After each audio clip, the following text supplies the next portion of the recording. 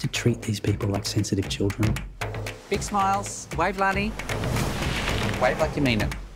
Hi, Murray. How are you? I'm good. How are you? You're in Mexico City? I am not. I am from Bulgaria, but I'm currently in Sicily. Oh, Sicily! I heard something that sounded like city, and it sounded like Mexico City. No, that's my Lucky name. you. It's really long. It's Stanislava, so that's probably sounded strange. Well, lucky you in Sicily. Oh, thank you. Where are you right now? I'm on Cape Cod in Massachusetts in the US. Oh, it's not that bad for you either. It's really beautiful here. Well, I gotta say that you look very different from Armand. Good. And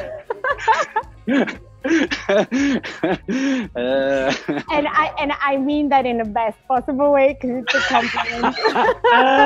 I took it that way. Thank you. I think he's quite interesting, strange guy. Tell me more about him, and how do you prepare to play a guy like him? Well, I think the amazing thing about being an actor is I think all these kinds of characters exist in us, and so you have to recognize that part of yourself and then kind of pull it out.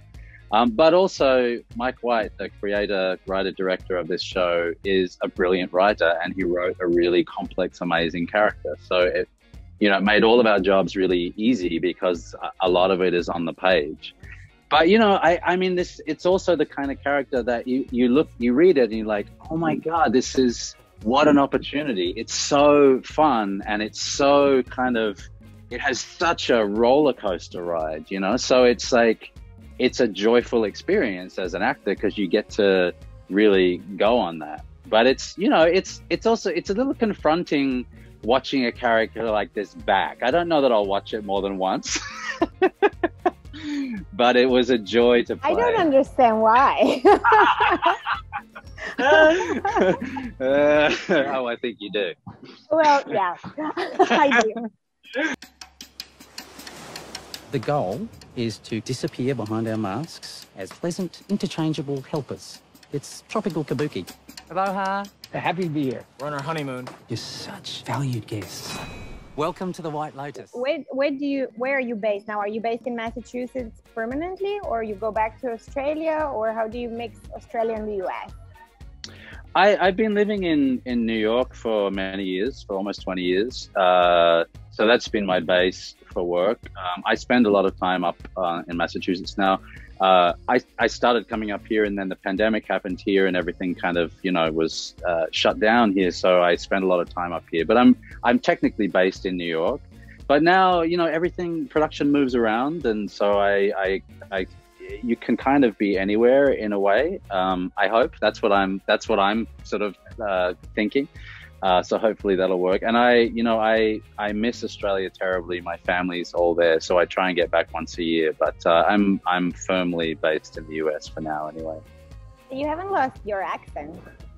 I know. I don't know what that is. I feel like I haven't. Thank you. I haven't worked at it. I don't know, and I have to do an American accent often, so I'm not sure why I've kept my Australian accent. But that's just me, I guess.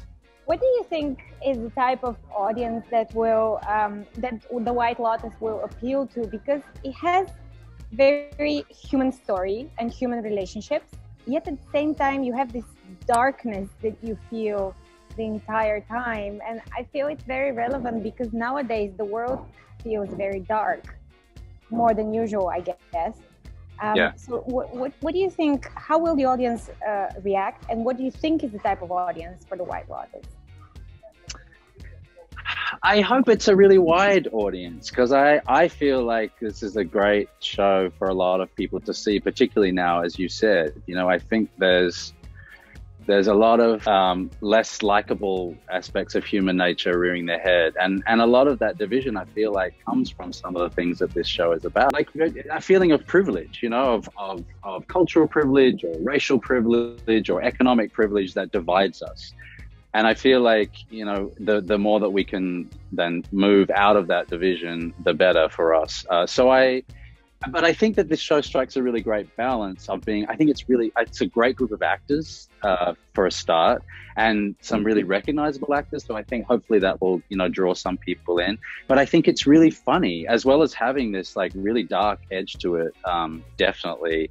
It's, Mike White does this sort of beautiful dance of making it very funny and relatable, and then like kind of twists the knife, and I think that is really clever because it's very appealing to a lot of people, but it's not shying away from telling the message that it has.